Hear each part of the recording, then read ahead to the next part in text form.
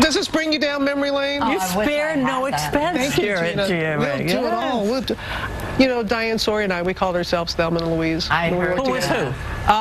She gets top billing. So she was Thelma, yeah, top billing there. But can you believe 25 years later? What is it about that film that still resonates with folks, Susan?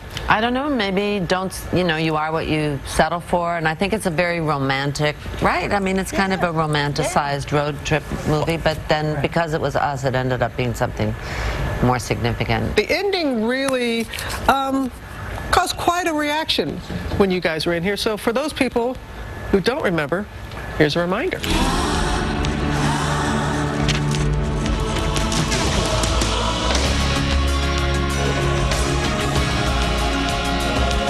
What do you think about the ending, about going over the cliff, ending it that way? Well, I mean, for me, that's the first thing I said is, after you test this, are you going to change it? And they're both going to be a Club Med or something. What's going to happen? And he said, I know you will definitely die. I'm not sure about her.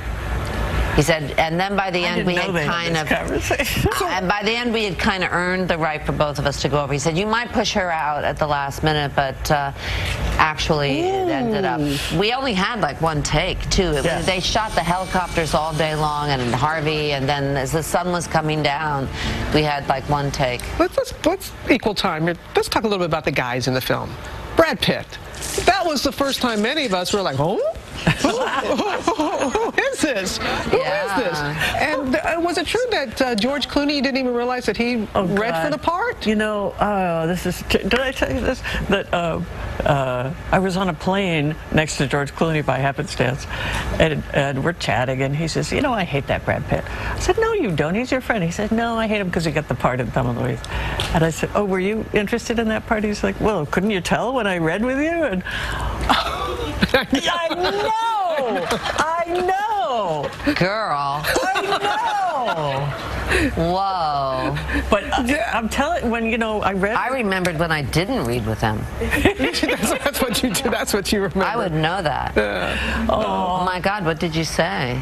I said, I'll do a movie with you now. I didn't admit it, but now I'm admitting it. Hello. Yeah, everybody thought, okay, this is going to change the landscape for women in Hollywood. Right. Didn't happen, and I know, Geena, you've been doing a lot of work with that, with your institute and studying that. Every few years, there's a movie that comes out that does well, and people say, well, now everything's changed. Now it's all changed, just like Thelma Louise. And it really hasn't. There's been no movement in the needle since 1946.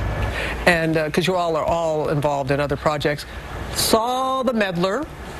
Oh my goodness, saw it. I love the accent, first of all, the Joyzy accent.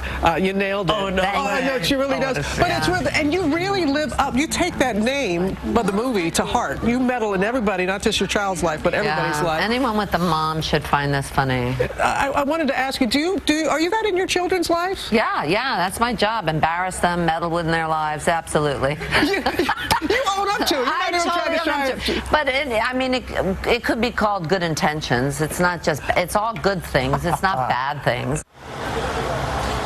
I'm telling you, Susan's film, The Meddler, is a hoot. It's in theaters right now. I could have talked with them all morning long. 25 years. Where's the time go, guys? I know. It's hard to believe. Robin, thank you so much. Yeah.